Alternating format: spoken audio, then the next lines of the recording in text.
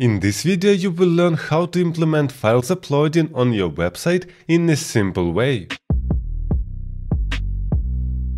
And the sponsor of this video is Uploadcare, which is exactly a solution to our problem. What problem do we have at all? Let's say that we need to implement files uploading on our website. In order to do that, we typically need in our front-end framework to implement some modal where we can upload files. After this, we must implement backend so we can receive these files and store them somewhere. And typically you don't want to store them on the backend and serve, but you want additionally to upload them to some CDN in order to store there. You might also want to upload your files not just from local computer, but maybe from Dropbox account or from Google Drive, and it is even more work to implement it by yourself. Additionally, it might be that you want to implement editing of the images before uploading them. For example, simple things like cropping or maybe adding some filters. This is even more work.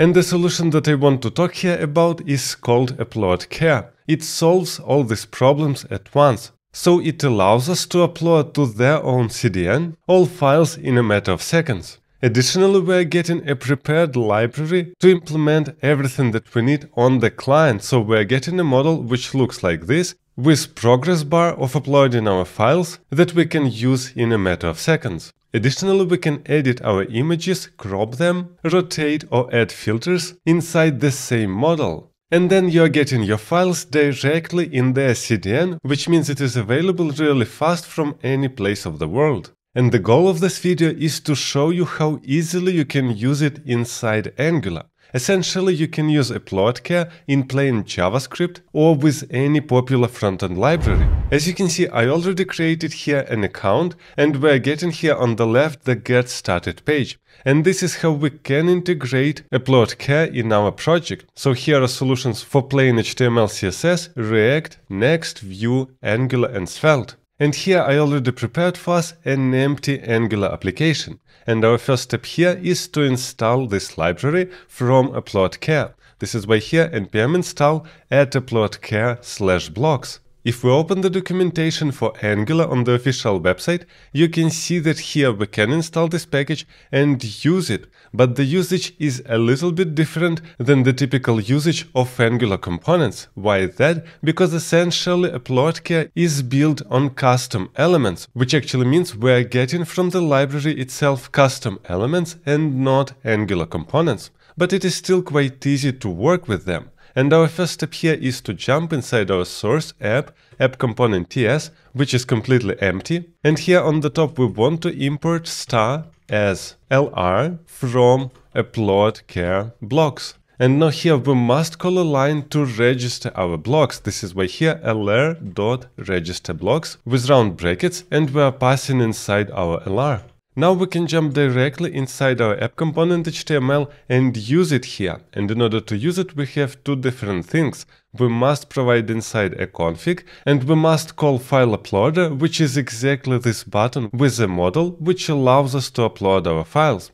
This is why here, first of all, I want to create lr config. Inside we can set our name, which is context name, for example, my uploader. And most important part here is our pub key. And what is our pub key? This is an API key of our account inside Uploadcare. This is why here I must jump inside my profile, and here on the left there is an API key that I can use. I am copying it from here and just pasting inside my lr config.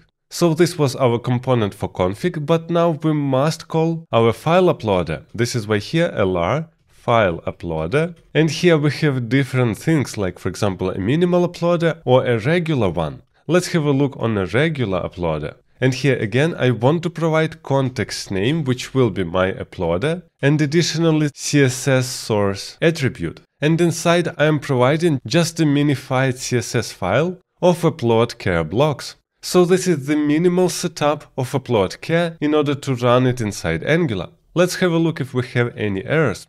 I'm jumping in the console, and as you can see here, we're getting an error. lr file uploader regular is not a known element. And it happens because, yes, we didn't register this component at all, and this is not an Angular component inside some module. This is why we must tell Angular that we want to use custom elements. I'm jumping here inside our app component ES, and here we must add schemas property, and inside we can write custom element schema, which we're getting from Angular core. As you can see now, it is totally fine that we have custom elements inside our HTML. Let's have a look in browser now. As you can see, I don't have any errors, and here is our upload files button that we can click, and here we are getting such modal. So this full modal we are getting from Uploadcare directly, and here we can drop files from our own device from the link, camera, Dropbox and Google Drive. And just for testing, I want to select here an image from my assets. As you can see, we are getting progress bar, and we see that one file was uploaded. We can add more files here or remove these files if we need, but I will simply click done. Now we can jump inside my profile, and inside files we can see this first image that was uploaded inside Uploadcare. Most importantly, here we can click on this image and it will open an original image. And as you can see, the URL goes for the CDN inside Uploadcare. And additionally to that, we can get smaller images here, and as you can see, it is possible to use different keys inside URL, like preview, quality or format, which will change our output. So here I want to copy this URL and open now, and as you can see, it is much smaller because of all these parameters here inside our URL. Which actually means we don't just upload files, but we can already access them in the CDN with different quality. Now let's talk about config. What we had here by default is totally fine, but first of all I want to get rid of this line powered by Uploadcare, we don't want that, and actually we can configure all these links which are available for us inside the config if we need to. So here first of all I want to say multiple true, which means we can upload multiple files, then remove copyright, also true, and source list, and here we have just a string with comma separated values, and it can be local, URL, camera, Dropbox and Google Drive. Let's have a look now. I'm clicking here upload file, we don't have this copyright message, and here are specified all URLs that we wrote inside this source list. If we remove several of them, then we will get less. What we want to do now, we want to get access to our files that we're uploading and progress of these files inside our Angular application. And as here we don't have really Angular components or Angular services, we need somehow to get access to our Uploadcare. And we can do that through context provider. This is why here we are creating LR, upload, context, provider. And inside, first of all, we must provide context name, which must be the same as in two previous elements. It is my uploader. And additionally, here we want to use hash context provider, just like we are doing inside Angular, to get access to the native element. This is why here let's jump back inside our component, and here we want to use viewChild in order to read our context provider that we just created. And here first of all it is already in DOM, so it is static true. And here we are getting our context provider, which is an element reference type of lr.upload context provider.prototype. So what this code does, it simply gives us a reference to this content provider, which is a native element outside of Angular, and now we can listen to specific events inside this context provider. This is why here I want to write implements on init, and inside ng on init we can subscribe to some events. This is why here context provider.native element, and we want here add event listener for data output. And what we want to call here is a function this handle upload event, and we will create it in a second. And exactly the same I want to do for another event, which is called done flow, and here I want to call this handle done flow. Now let's create these two functions. First of all, handle upload event, where we're getting event of type event, and secondly handle done flow, where we don't really need anything at all, and I can simply console log here handle done flow. And here is what is important to understand. There are different events which Uploadcare provides for us, and two of these events which are interesting for us is data output and done flow. Done flow is easy to understand. This is when our process of files uploading is finished, but data output is different. It will be triggered every single time when data are being changed during uploading, which actually means, for example, we're getting new progress of our upload, and this is exactly this data output function. And here what I want to call inside, first of all, I want to check that event instance of custom event, which actually means our event is not a custom event, because in this case we want to return and not do anything. And in another case we want to simply console log here event.detail so we can check what we have inside. Let's have a look now. I'm jumping to browser and I want to open a console. And here I want to click upload and select a file. First of all, it was an empty array. This is our console log that we just wrote inside handle upload event, and then we're getting different information regarding our file. This is an array because we can upload multiple files, and here is our file. We're getting here lots of information like what this file is, that it is an image, what is MIME type, and so on. And here, for example, you can see that upload progress is 0. And then here in the next change, we can see that upload progress is 16%, which actually means here we're getting all events every single time when some information is being changed in our files. And what it allows us to do is to get all these files and do something with them. For example, when this process is finished, we can render them on the screen. This is why here on the top, let's create a local property uploaded files, which is an LR output file entry, and this is an array. Now every single time inside our handle upload event, when we have a detail, we can write something inside our file. So if we are getting event detail, we want to update our this.uploaded files, and we're assigning the event detail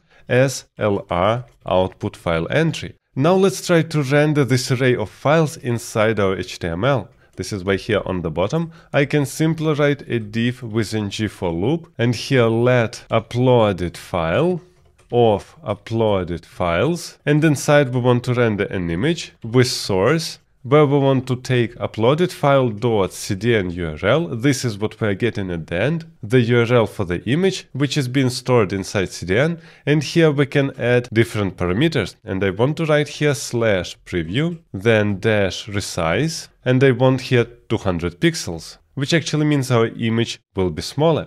And we only want to render this image if our CDN URL is there. This is why here ng if uploaded file.cdn URL. Let's check if it's working. I'm clicking here upload files and select two files. I'm clicking here open and our image are being uploaded, but nothing happens. Why is that? Because actually inside our TS file, these two handlers must be an arrow function, because this does not have a correct reference inside add event listener, which actually means here we can say that this is just an arrow function and then this will be correct. And the same here if we need this function later inside handle done flow. Let's check again. I'm clicking here upload, select two files and click open. And as you can see now our files are being rendered on the screen. Why does it happen? Because here inside our handle upload event, every single time when we're getting files, we're writing them here. And now inside our HTML, we're simply rendering these files inside ng for loop, and here we're using CDN URL that we're getting only when our upload is finished. And here we're adding this preview resize 200 pixels to make these images smaller. And as you can see, this is how our URL looks like. It is going to CDN, then /preview resize 200 pixels. Now I want to show you the image editing that we're getting out of the box inside this model. It is there by default, or we can write here a property, use cloud image editor, and set it to true. And now here when we're uploading an image, let's select here for example a board, and on the right we can see this icon to open the editing on the screen. What we can do here, first of all, we can crop our image like we want. We can also rotate it if needed, or flip for example. Additionally, here is another icon which allows us to change the brightness, contrast, saturation of the image or exposure. But my favorite icon is here on the right, which are lots of different filters that we are getting out of the box.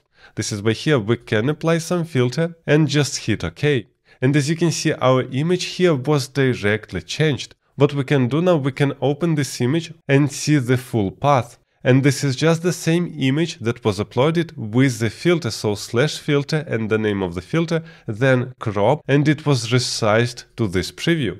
Which actually means it is important to remember that filters are not being applied to our image. These are just some parameters inside URL. If you check your image after uploading, inside files, all these images that were uploaded are just like original without some cutting. And you can apply later inside your URL any parameters that you want to.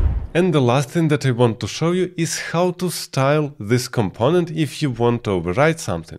And there are two different ways to do that.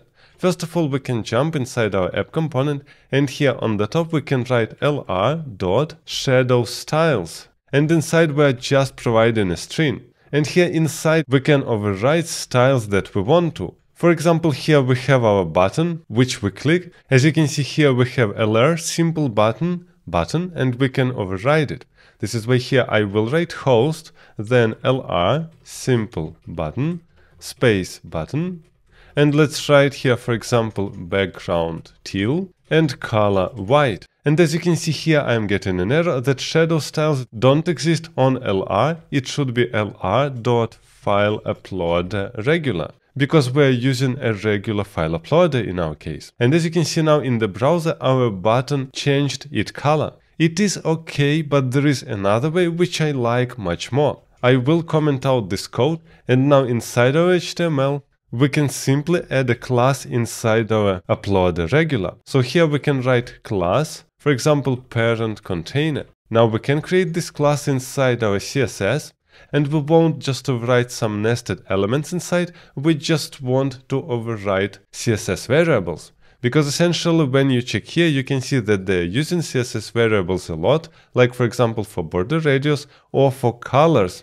And here we can override this color for our simple button and background color, which actually means it is enough to just write here control button background secondary, and it will be teal, and obviously it should be 2 dashes, and then control button text secondary, and it will be white. Which actually means this is much better. We simply configure variables which are there inside this library. And when I reload the page, you can see that the color is still now, and these variables on our button were modified. As you can see, Uploadcare is an amazing solution to upload your files on the website in seconds and store them in their service. And if you want to learn more about Uploadcare, don't forget to check a link in the description box below.